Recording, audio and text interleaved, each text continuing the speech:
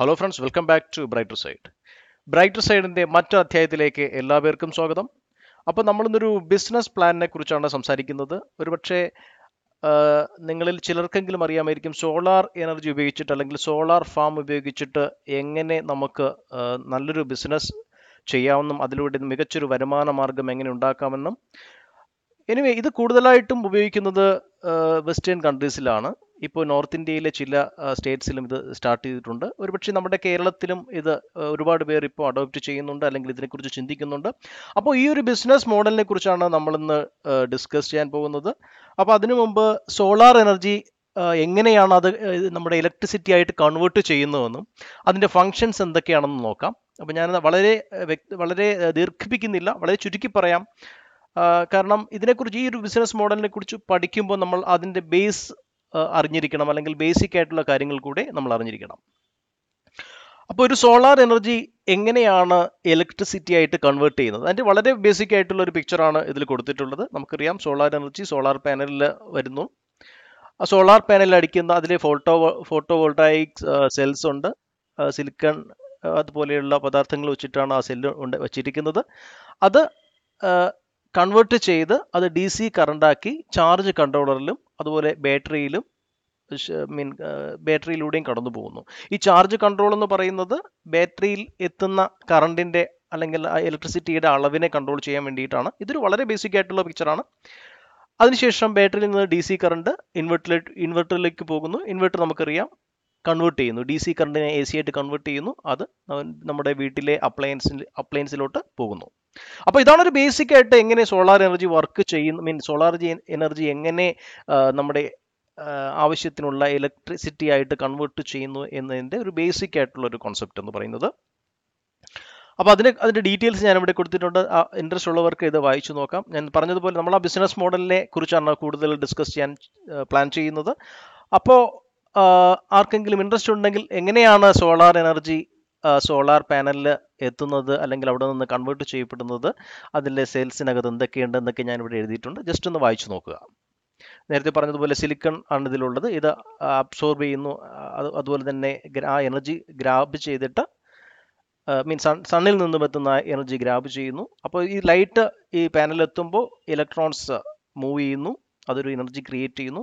അത് വയറുകളിലൂടെ ഫ്ലോ ചെയ്ത് ബാറ്ററീസിലും അല്ലെങ്കിൽ ചാർജ് കൺട്രോളിലൊക്കെ എത്തുന്നു. അപ്പോൾ അതാണ് ഇതിൻ്റെ ഒരു ബേസിക് കോൺസെപ്റ്റ് എന്ന് പറയുന്നത്. ബാക്കി നിങ്ങൾക്ക് വായിച്ചു നോക്കിയാൽ മനസ്സിലാവും. ചാർജ് കൺട്രോൾ നേരത്തെ പറഞ്ഞതുപോലെ ആ ഒരു എക്സ്പ്ലോഷൻ പോലെയുള്ള പോസിബിലിറ്റീസ് അവോയ്ഡ് ചെയ്യാൻ വേണ്ടിയിട്ടാണ് ആ ചാർജ് കൺട്രോൾ ഉപയോഗിക്കുന്നത്. അതുപോലെ തന്നെ ബാറ്ററിയും ചാർജ് കൺട്രോളറും പരസ്പരം റിലേറ്റഡ് ആണ്. അപ്പോൾ അതാണ് ഇതിൻ്റെ ഒരു കോൺസെപ്റ്റ് എന്ന് പറയുന്നത്.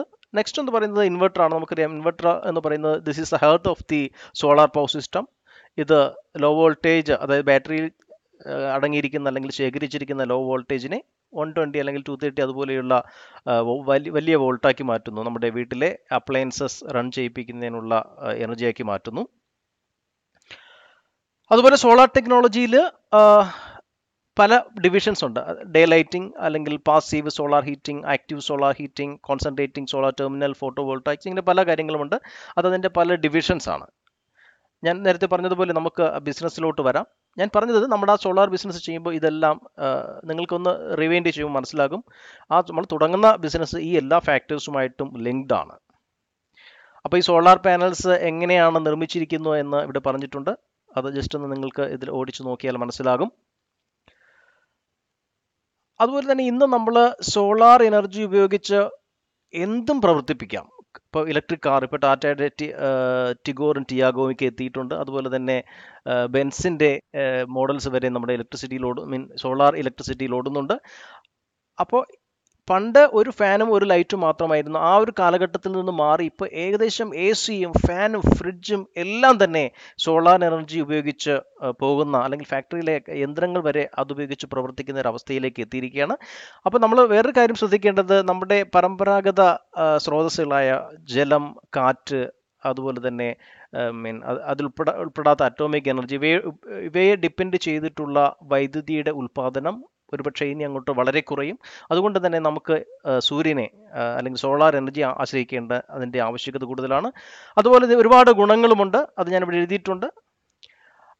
നമ്മുടെ കെമിക്കൽ അല്ലെങ്കിൽ പൊള്യൂട്ടിംഗ് റേഡിയേഷൻസ് മറ്റ് സോഴ്സസ് ഉപയോഗിക്കുമ്പോൾ ഉള്ള ദോഷങ്ങളെല്ലാം മാറുന്നു, അല്ലെങ്കിൽ കെമിക്കൽ റേഡിയേഷൻ ഒന്നും ഇവിടെ ഉണ്ടാകുന്നില്ല.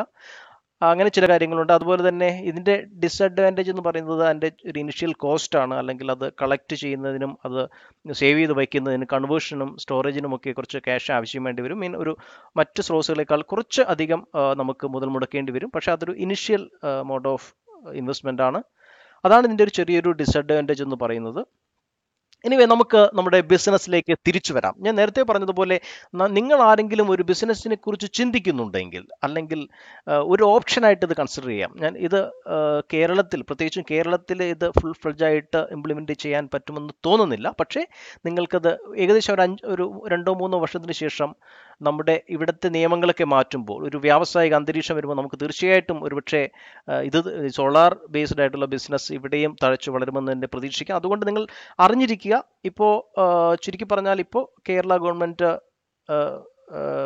ഗവൺമെൻറ് പെർസ്പെക്റ്റീവിൽ നോക്കുമ്പോൾ നമുക്ക് പ്രൈവറ്റ് ആയിട്ട് സോളാർ ഫാം വെച്ച് ഇലക്ട്രിസിറ്റി പ്രൊഡ്യൂസ് ചെയ്ത് വിൽക്കുന്നതിനുള്ള ഒരു ഓപ്ഷൻ ഇല്ല. ഒരുപക്ഷെ ഗവൺമെൻറ് അത് തിരുത്തുമെന്നാണ് പ്രതീക്ഷിക്കുന്നത്. KCBയിൽ അന്വേഷിച്ചപ്പോൾ അതിനെ അത്തരം ഹേർഡിൽസ് എല്ലാം അവർ ഓവർകം ചെയ്യും, പുതിയ റൂൾസ് കൊണ്ടുവരുമെന്നാണ് പറയുന്നത്. എനിവേ, ആസ് എ ഓപ്ഷൻ നമുക്കിത് എങ്ങനെയാണ് വർക്ക് ചെയ്യുന്നത് നോക്കാം. അപ്പോൾ ഇതിൽ ആദ്യം പറഞ്ഞതുപോലെ ഒരു ഇനിഷ്യൽ ഇൻവെസ്റ്റ്മെൻറ്റ് മാത്രമേ വരുന്നുള്ളൂ. നമുക്കറിയാം സോളാർ എനർജി 2 തരത്തിലുണ്ട്. സോളാർ സിസ്റ്റം, ഒന്ന് ഓൺ ഗ്രിഡ് സോളാർ സിസ്റ്റവും ഒന്ന് ഓഫ് ഗ്രിഡ് സോളാർ സിസ്റ്റമാണ്.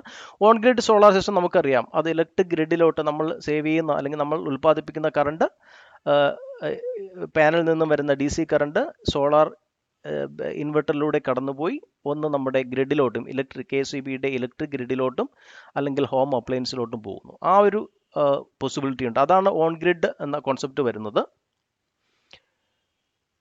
ഇനി നമുക്ക് ഓഫ് ഗ്രിഡ് എന്ന് പറയുമ്പോൾ നമ്മളത് ബാറ്ററിയിൽ സേവ് ചെയ്ത് വെക്കുന്നു, നമ്മുടെ ആവശ്യത്തിന് ഉപയോഗിക്കുന്നു. അതാണ് ഓഫ് ഗ്രിഡ് സോളാർ. ഞാൻ മറ്റൊരു വീഡിയോയിൽ പറഞ്ഞിട്ടുണ്ട് എന്താണ് ഓഫ് ഗ്രിഡും എന്താണ് ഓൺ ഗ്രിഡും എന്ന്. നമ്മൾ അതിനെക്കുറിച്ച് ഇപ്പോൾ കൂടുതൽ ഡിസ്കസ് ചെയ്യുന്നില്ല. അപ്പോൾ ഓഫ് ഗ്രിഡ് എന്ന് പറയുന്നത് നമ്മുടെ ബാറ്ററിയിൽ സേവ് ചെയ്ത് നമ്മുടെ ആവശ്യത്തിന് ഉപയോഗിക്കുന്നു, അപ്പോൾ അത് ഗ്രിഡിലോട്ട് പോകുന്നില്ല. That is what is called off grid. On grid എന്ന് പറയുന്നത് നേരെ നമ്മുടെ KCBൻ്റെ ഗ്രിഡിലോട്ട് പോകുന്നു. അപ്പോൾ അതാണ് ഓഫ് ഗ്രിഡും ഓൺ ഗ്രിഡും എന്ന് വളരെ വളരെ സിമ്പിളായിട്ട് നമുക്ക് പറയാൻ സാധിക്കുക. മറ്റൊരു കാര്യം എന്ന് പറയുന്നത് ഹൈബ്രിഡ് സോളാർ സിസ്റ്റം. അതിൽ നമുക്ക് ഗ്രിഡിലോട്ട്, KCBയുടെ ഗ്രിഡിലോട്ട് നമ്മുടെ ടെറസിലോ നമ്മുടെ പറമ്പിലോ ഉൽപ്പാദിപ്പിക്കുന്ന ഇലക്ട്രിസിറ്റി നമുക്ക് ഗ്രിഡിലോട്ടും കയറ്റിവിടാൻ സാധിക്കും. അതുപോലെ തന്നെ വീട്ടിലെ ആവശ്യങ്ങൾക്ക് വേണ്ടി അല്ലെങ്കിൽ ഹോം അപ്ലയൻസ് പ്രവർത്തിപ്പിക്കാനും സാധിക്കും. അതാണ് ഒരു ഹൈബ്രിഡ് ഇൻവെർട്ടർ എന്ന് പറയുന്നത്. അപ്പോൾ നമുക്കറിയാം on grid, off grid, hybrid, ഇത് മൂന്നുമുണ്ട്. അപ്പോൾ എന്തുകൊണ്ടാണ് ഇത് പറയുന്നതെന്ന് വെച്ചാൽ, ഈ ബിസിനസ് തുടങ്ങുമ്പോൾ നമ്മൾ ഇതിനെക്കുറിച്ച് അറിഞ്ഞിരിക്കണം. ഈ ഒരു 3 കോൺസെപ്റ്റിനെ കുറിച്ചും അറിഞ്ഞിരിക്കണം. മറ്റൊരു കാര്യം എന്ന് പറയുന്നത്, നമുക്ക് ഇതിൻ്റെ കാൽക്കുലേഷൻസിനെ കുറിച്ച് ഞാൻ അടുത്ത സ്ലൈഡിൽ പറയാം. അതിനു മുമ്പ് നമുക്ക് ഈ ബിസിനസ്സിൽ നമുക്ക് സോളാർ പാനൽ ഒന്ന് നമ്മുടെ ടെറസിൽ പുറപ്പുറത്ത് വയ്ക്കാം, അല്ലെങ്കിൽ തരിശായി കിടക്കുന്ന ഭൂമിയിൽ വയ്ക്കാം, അല്ലെങ്കിൽ നമുക്ക് വീട്ടിൽ കുളമുണ്ടെങ്കിൽ അത് ഫ്ലോട്ട് ചെയ്യുന്ന രീതിയിൽ സോളാർ പാനൽ അവിടെ ഇടാൻ സാധിക്കും. അല്ലെങ്കിൽ നമ്മുടെ പറമ്പിൽ തന്നെ പാഡി ഫീൽഡ് ഉണ്ടെങ്കിൽ ചരിച്ച് വയ്ക്കാൻ സാധിക്കും. അപ്പോൾ നമുക്ക് ചെടിക്ക് ആവശ്യമായ സൂര്യപ്രകാശം കിട്ടുകയും നമുക്ക് ഇലക്ട്രിസിറ്റി ഉണ്ടാക്കാൻ സാധിക്കുകയും ചെയ്യും. അതായത് നമ്മൾ വെച്ചിരിക്കുന്ന പാനലിലോട്ട് ഇലക്ട്രിസിറ്റി വരികയും ചെയ്യും. സോ അതുപോലെ തന്നെ നിങ്ങൾക്ക് ഷോപ്പിംഗ് മാൾ ഉണ്ടെങ്കിൽ, അല്ലെങ്കിൽ നിങ്ങളുടെ സുഹൃത്തിൻ്റെ ഒരു ഷോപ്പിംഗ് മാൾ അല്ലെങ്കിൽ വലിയൊരു ബിൽഡിംഗ് ഉണ്ട്, ഒരുപാട് സ്പേസ്, അതായത് സൂര്യപ്രകാശം തെക്ക് രീതിയിലാണ്, തെക്ക് വടക്ക് ആ രീതിയിലാണ് വരേണ്ടത്. അപ്പോൾ ഒരുപാട് സൂര്യപ്രകാശം കിട്ടുന്ന, അത് പാഡി ഫീൽഡ് ആവാം, അല്ലെങ്കിൽ അത് കുളമാകാം, അല്ലെങ്കിൽ അതിൻ്റെ ടെറസ് ആകാം, അല്ലെങ്കിൽ അങ്ങനെ പല ഓപ്ഷൻസ് നമുക്കുണ്ടാവും. അപ്പോൾ അവിടെയെല്ലാം ഇത് കണക്ട് ചെയ്യുക. അതിനുശേഷം നേരത്തെ പറഞ്ഞതുപോലെ ഇലക്ട്രിസിറ്റി പ്രൊഡ്യൂസ് ചെയ്യുന്ന സിസ്റ്റത്തിലേക്ക് കൊണ്ടുവരിക. അപ്പോൾ ഇതിൻ്റെ ഒരു കാൽക്കുലേഷൻ എങ്ങനെയാണെന്ന് ചോദിച്ചാൽ, 1 കിലോവാട്ടിന് നമുക്ക് ഏകദേശം 100 സ്ക്വയർ ഫീറ്റ് ഏരിയ വേണ്ടി വരും. അതുപോലെ 1 കിലോവാട്ട് സെറ്റപ്പ് ചെയ്യാൻ, അതായത് ഞാനിപ്പോൾ പറയുന്നത് ഓൺ ഗ്രിഡ് ആണ്. ഓഫ് ഗ്രിഡിന് നമുക്ക് ബാറ്ററി വേണ്ടി വരും. സോ ഞാനിപ്പോൾ ഓഫ് ഗ്രിഡിനെ കുറിച്ച് പറയുന്നില്ല. നമുക്ക് കൂടുതലും സാമ്പത്തിക ബാധ്യത ഇല്ലാത്തതും അതുപോലെ കൂടുതൽ ലാഭകരവും എന്ന് പറയുന്നത് ഓൺ ഗ്രിഡ് ആണ്. അതുപോലെ തന്നെ ഈ ബിസിനസ് മോഡൽ നമ്മൾ കൺസിഡർ ചെയ്യുമ്പോൾ off grid consider ചെയ്യുന്നതിനേക്കാളും on grid consider ചെയ്യുന്നതാണ് നല്ലത്. നേരത്തെ പറഞ്ഞതുപോലെ ഇപ്പോൾ നമുക്ക് ചില നിയമപരമായിട്ടുള്ള കൺസ്ട്രെയിൻറ്റ്സ് ഉണ്ടെങ്കിലും ഗവൺമെൻറ് ആ ഒരു നിയമത്തിൽ മാറ്റം വരുത്താൻ സാധ്യതയുണ്ട്. അതായത് ഇപ്പോൾ നമുക്ക് 100 കിലോ വാട്ടൊന്നും ഉൽപ്പാദിപ്പിക്കാൻ ഗവൺമെൻറ് അനുമതി ഇതുവരെയും തന്നിട്ടില്ല. പക്ഷേ KSEB പറയുന്നത് ആ നിയമങ്ങൾ 1 വർഷത്തിനകം മാറും എന്നാണ് പറയുന്നത്. ഒരുപക്ഷെ നമ്മൾ ഈ ബിസിനസ് പ്ലാനിനെ കുറിച്ച് ചിന്തിച്ചാൽ നമുക്ക് എന്തായാലും ഇത് പ്ലാൻ ചെയ്ത് ഇംപ്ലിമെൻറ്റ് ചെയ്യാൻ 1 വർഷമെങ്കിലും എടുക്കും. സോ അതുകൊണ്ടാണ് ഞാൻ ഈ ഒരു വീഡിയോ ഒരു ഫ്യൂച്ചർ പെർസ്പെക്റ്റീവിലാണ് ഇത് അവതരിപ്പിക്കുന്നത്. അപ്പോൾ 1 കിലോ വാട്ടിന് നമുക്ക് വേണ്ടത് 100 സ്ക്വയർ ഫീറ്റ് ഏരിയയാണ്. അപ്പോൾ നമുക്കൊരു ദിവസം 1 കിലോ വാട്ടിൽ നിന്ന് നമുക്ക് കിട്ടുന്ന ഏകദേശം ഒരു 4 യൂണിറ്റ് ഇലക്ട്രിസിറ്റി കിട്ടും. അതായത് ഒരു മാസം കൊണ്ട് ഏകദേശം നമുക്ക് 120 unit 100 to 120 unit electricity 1 kilo വാട്ടിൽ നിന്ന് കിട്ടും മന്ത്ലി നമുക്കത് കിട്ടും. അപ്പോൾ ഇങ്ങനെ ഒരു 100 വാട്ടിന് അല്ലെങ്കിൽ 50 കിലോ വാട്ടിനൊക്കെ സബ്സിഡി കൊടുക്കുന്ന കാര്യം സംശയമാണ്. കാരണം ഇപ്പോൾ ഒരു 3 കിലോ വാട്ട് വരെ മാത്രമേ ഗവൺമെൻറ് കൊടുക്കുന്നുള്ളൂ. പക്ഷേ ഫ്യൂച്ചറിൽ അത് കൊടുക്കാൻ സാധ്യതയുണ്ടെന്നാണ് ലേറ്റസ്റ്റ് റിപ്പോർട്ട്സ് പറയുന്നത്. ഓക്കെ, നമുക്ക് കാര്യത്തിലോട്ട് വരാം. അപ്പോൾ ഒരു കിലോ വാട്ട് ഇംപ്ലിമെൻറ്റ് ചെയ്യുന്നതിന് നമുക്ക് ആവശ്യമായ എമൗണ്ട് എന്ന് പറയുന്നത് 60 to 70K വരും. ഇത് ചില കേസിൽ 50 ആവും. പക്ഷേ ഡിപ്പെൻസ് ഓൺ ദി ബ്രാൻഡ്, പാനൽസിൻ്റെ ബ്രാൻഡും മറ്റുമൊക്കെ നോക്കുമ്പോൾ അത് 60 to 70K ആവും. അത് അനർട്ട് ഉണ്ട്, അല്ലെങ്കിൽ ലൂമിനസ് എന്ന് പറയുന്ന ലൂം സോളാർ, അങ്ങനെയുള്ള സൈറ്റ്സ് ഉണ്ട്. അപ്പോൾ അവിടെയൊക്കെ പോയി നമുക്ക് ഓരോന്ന് ഓപ്റ്റ് ചെയ്യാൻ. അതിനെക്കുറിച്ച് നമുക്ക് അടുത്ത വീഡിയോസിൽ ഡിസ്കസ് ചെയ്യാം. അപ്പോൾ ഇവിടെ നമ്മൾ മന്ത്ലി നമുക്ക് 1 കിലോ വാട്ടിൽ നിന്ന് 100 to 120 കിട്ടും. അപ്പോൾ ഒരു 100 കിലോ വാട്ടിൻ്റെ ഒരു സെറ്റപ്പ് ആണെങ്കിൽ ഓഫ് കോഴ്സ് നിങ്ങൾക്ക് അതൊരു തമാശയായി തോന്നും. ഞാൻ പറയുന്നത് ഒരു ബിസിനസ് ആയിട്ട് എടുക്കുന്നെങ്കിൽ മാത്രമാണ്. അപ്പോൾ നമുക്കൊരു 100 കിലോ വാട്ടിൻ്റെ പ്ലാന്റിൽ നിന്നും നമുക്ക് 12,000 യൂണിറ്റ് കിട്ടും. 12,000 യൂണിറ്റ് കിട്ടും. അപ്പോൾ നമുക്ക് ഒരു യൂണിറ്റ് 10 രൂപയ്ക്ക് സെല് ചെയ്യാൻ പറ്റുമെങ്കിൽ, പക്ഷേ ഇപ്പം നമ്മൾ KSEBക്ക് കൊടുത്താൽ കിട്ടുന്ന 3-3.5 രൂപയാണ്. അതല്ല ഞാൻ പറയുന്നത്, കൊമേഴ്സ്യലായിട്ട് നമുക്കൊരു പെർമിഷൻ, നമുക്കൊരു ലൈസൻസ് കിട്ടാൻ സാധ്യതയുണ്ട് ഉടനെ. അപ്പോൾ 15ഉം 20ഉം കൊടുത്ത് വിൽക്കുന്നവർക്ക് നമുക്ക് 10 രൂപയ്ക്ക് കൊടുക്കാൻ സാധിക്കും. ഞാൻ നേരത്തെ പറഞ്ഞ പോലെ ഇപ്പോൾ ഉള്ള ഓപ്ഷൻ എന്ന് പറയുന്നത് നമുക്ക് KSEBക്ക് മാത്രമേ വിൽക്കാൻ സാധിക്കുകയുള്ളൂ. അതിലെ രണ്ടാമത്തെ ഒരു ഓപ്ഷൻ എന്ന് പറയുന്നത്, നമുക്കൊരു ഷോപ്പിംഗ് മാൾ ഉണ്ടെങ്കിൽ അതിൽ വ്യത്യസ്തമായ കമ്പനീസ് ഉണ്ടാകും, അവർക്ക് കൊടുക്കാൻ സാധിക്കും. അത് KSEBയുടെ അപ്രൂവൽ എടുത്താൽ നമുക്ക് അവർക്ക് വിൽക്കാൻ സാധിക്കും. ഒരുപക്ഷെ അവരടയ്ക്കുന്നത് 15-20 രൂപയൊക്കെ ആണെങ്കിൽ നമുക്കൊരുപക്ഷെ 10 രൂപയ്ക്ക് കൊടുത്താൽ പോലും നമുക്ക് നല്ലൊരു എമൗണ്ട് മന്ത്ലി നമുക്ക് ഗെയിൻ ചെയ്യാൻ സാധിക്കും. ഓക്കെ, നമുക്ക് കാര്യത്തിലോട്ട് വരാം. അപ്പം നമ്മൾ 10 രൂപയ്ക്ക് അതായത് പെർ യൂണിറ്റ് 10 രൂപയ്ക്ക് വിൽക്കുകയാണെങ്കിൽ നമുക്ക് ആൾമോസ്റ്റ് 1,20,000 രൂപ കിട്ടും. അതായത് മന്ത്ലി 1,20,000 രൂപ കിട്ടും. പക്ഷേ ഇൻവെസ്റ്റ്മെൻറ്റ് ഞാൻ പറഞ്ഞാൽ 1 കിലോ വാട്ടിന് ഏകദേശം 60,000 വയ്ക്കുക, 60,000 to 70,000 രൂപയാകും. അപ്പോൾ അത്രയും മുടക്കുമ്പോഴാണ് നമുക്ക് ഏകദേശം 120 അല്ലെങ്കിൽ 100 kilo unit electricity per month കിട്ടുന്നത്. പക്ഷേ നമ്മളിവിടെ കൺസിഡർ ചെയ്യുന്നത് ഒരു കാൽക്കുലേഷന് വേണ്ടി 100 കിലോ വാട്ടാണ്. അപ്പോൾ 100 കിലോ വാട്ട് ഉപയോഗിക്കുമ്പോൾ നമുക്ക് പെർ മന്ത് കിട്ടുന്നത് ഏകദേശം 1,20,000 രൂപ. അങ്ങനെ 12 മാസം, അതായത് 1 വർഷം കൊണ്ട് ഏകദേശം 15 ലക്ഷം രൂപ നമുക്ക് കിട്ടും.